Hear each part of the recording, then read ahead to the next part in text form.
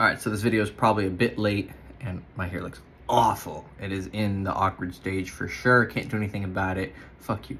So, Valentine's Day. Two things that you should get for your girl. Flowers and good dick, okay? Anything else is extra. And a lot of times, guys will compensate for a bad relationship with a lot of gifts, right? Now, if you got lots of money to spend, okay, fuck it, you can get her whatever you want, okay? Obviously, if you've been together for a long time, if the relationship's a bit newer, then you really should definitely keep it to flowers and good dick. If it's been going, you know, for like 6 months plus, okay, you know, you can do what you want. A dinner is also really nice, but you really don't need to go beyond flowers and good dick. And the reasoning is pretty simple. First of all, flowers, girls just love flowers, okay? And it's very, you know, 40, 50 bucks. It's not that big of a deal. And then a dinner, okay, you're gonna spend like, you know, 100 bucks. That's not too much. But if you're ever thinking that you have to go above and beyond, then you're not understanding what girls actually want, okay? And the best way for you to understand what women want, if you don't have any experience, right, is just to look at your failures. And also we can look at things like romance novels, okay? Without, obviously, the dramatic, you know, I'm a billionaire, right? That's not the important part of those stories, actually. But if you look at your failures, right, if you don't have any successes, what you'll see is a lot of times with your failures with women is that the things that you originally thought women wanted aren't actually what they want. Yes, do women want loyalty? Do women want a man who is nice?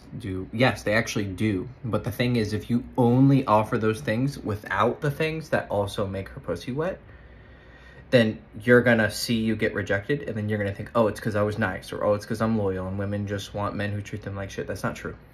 It's just that the men who treated them like shit, they made them have, like, you know, I almost said pussy secretions, and then I realized how fucking disgusting of a fucking sentence fragment that is, okay? It makes their pussy, you know, tingle. It makes them excited. It makes them get butterflies in their stomach, okay? And pussy secretions, Jesus Christ, Hector. So, those men who you think treat them like shit, right? The ones who don't get them something on Valentine's Day, you know, the ones who don't text them back as soon as they want, the ones who, you know, aren't going all out to prove their love and blah, blah, blah. Why are women going after guys like that, okay? So you look at your failures and their successes because you don't have any success. Because if you have success, you already know what I'm saying is true, and you'd be like, yep, good reminder, Hector, good dick and flowers, right? But if you don't understand, then you need to look at what actually works. But you have to see it correctly, because if you see it incorrectly, you think, oh, women just like men who treat them like shit, okay? Right? Because then you look at your past, you're like, oh my God, I treated her so good. I got her all this stuff on Valentine's Day and it was fine. And then, you know, she cheated on me, whatever. It's the fact that these men make her excited. Butterflies in her stomach. And what makes butterflies in her stomach?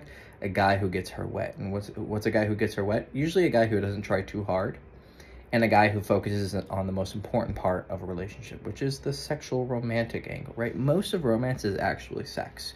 We trick ourselves because of, I don't know, whatever, our upbringing, Disney, social media, that romance is big gestures. No, romance is walking up and kissing your girlfriend or wife, you know, seductively on the neck, and then grabbing her ass, and then, you know, pulling down her pants, bending her over, and raw dogging her in the kitchen, you know, or picking her up and putting her on the counter and fucking her, or, you know, sending her a dirty text, or, you know, seducing her, right? Not just forgetting that she's a woman just because you've been together for 3 to 6 months. You know, you get lazy after the honeymoon period, right?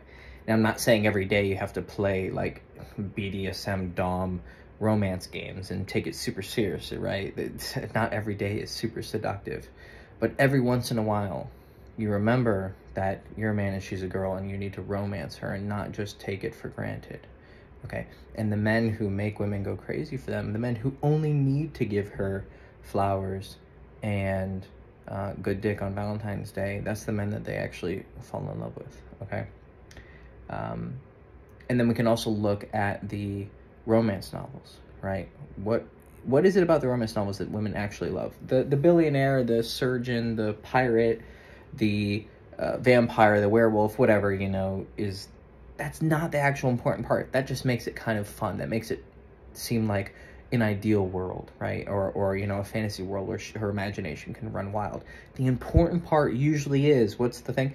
It's the wild Usually guy who's a player and has a lot of girls and a lot of options, but then he finds her special and he chases after her aggressively and sexually, right? And then after time, eventually she earns monogamy from him, okay? But unfortunately with those romance novels, we never see what happens after happily ever after. Does the man continue to keep her interest, or does she get bored because, you know, he doesn't have that personality anymore and he gets way too tamed, right? He spends too much time trying to romance her and be in love with her, right? It's that perfect balance, okay?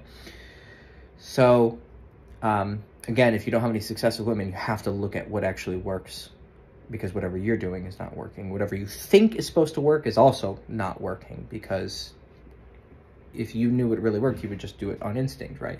You just have ideas of what should work or what you want to work. And lastly, I think I kind of hinted at it before. Guys who make a big deal about things like Valentine's Day, or fall for the trap of women make it so important, so obviously it's really important. The fact that you're making one day way too important demonstrates that you don't understand what is truly important to a woman, okay? If you're just going all out on one day, it shows that you really don't actually care. You're just doing this out of obligation, out of custom, which is not bad. I mean, it's not horrible. I mean, at least you're doing something nice, right? But you're only doing it under obligation, and there isn't actually a lot of love and lust behind it, okay? Because if there was, you would treat every week like Valentine's week, right? Not every day, because that'd be too much, right? But take your girl out for a nice dinner, you know, once a month, right? Not too much, right? Because then if you do too much, then you're just like, it's too much, right? You need to have your own life going on. Women don't want a puppy dog, okay? There's always a balance, right? And that balance can differ between, you know, certain guys. Like one guy could definitely pull off being a bit more romantic and a bit more active, because that's just kind of how his personality works. And another guy who's really not like that, he can get away with it more often, because when he does do it, it means a lot more, because he doesn't do it a lot, okay? So you need to examine your personality and your disposition. You know, are you a more romantic, showy guy? Are you not? And, you know, you need to do romance to the degree that fits your personality. But at the end of the day, most of what we're calling romance, you know, is not the chocolates and flowers and diamond earrings, okay? It's just good sex. And good sex you should be giving to her, you know, pretty regularly, a couple times a week, okay? And fuck her with passion, and fuck her with hunger, you know, and show her that you are, you know, you lust for her, okay? That's the greatest romance that you can give a woman, okay? So the chocolates, the flowers, those are nice, right? Like I said, just get her flowers, you know, a normal, don't take her to like a fancy dinner, right? In fact, if you go too all out, it might have the negative effect. She might be like, wow, that was amazing, but then where's that the rest of the year? You know, and it's going to set too high of a bar. And also, deep down, she's going to know that it's just a mask for genuine affection. When you're giving a woman genuine affection and romance, meaning most of the time just lust and like treating her nicely and complimenting her and slapping her on the ass and reminding her that you love her, right, and good sex, the fact that you're compensating with all this extra superficial bullshit, she's going to feel deep down that there's a lack of that real, genuine romance, which is for the most part just lust, right? So the answer is actually super simple, and you've been missing it all along because, well, most people on this earth are idiots, and women don't actually know what they want, right?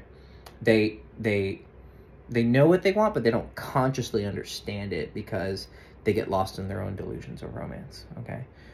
So you don't need to listen to what women say. You need to watch what they actually react to, but you have to have wisdom when you do it, because if you look too fast and judge too quickly, then you're going to have the stupid, there's two stupidities, right? The uber romantic simp, right? And then the cold asshole who thinks women just want assholes. Like, he's an idiot, right? He doesn't actually pay attention to the thing that makes the woman want him. They pay attention to the whole picture and miss the actual the foundation of the calculus of what actually creates the attraction to her. So anyways, over explained, but you get the fucking point.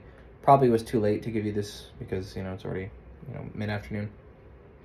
So for next Valentine's Day, okay? And up until then, just fuck your girl good, be sweet, be kind, right? Don't take any shit either and have boundaries, right? But just be a nice guy and fuck her a lot. And I guarantee you won't need to go out for Valentine's Day because she's gonna be in love with you. So yeah, secret to Valentine's Day. All right, see you guys. Hector Castillo, bye.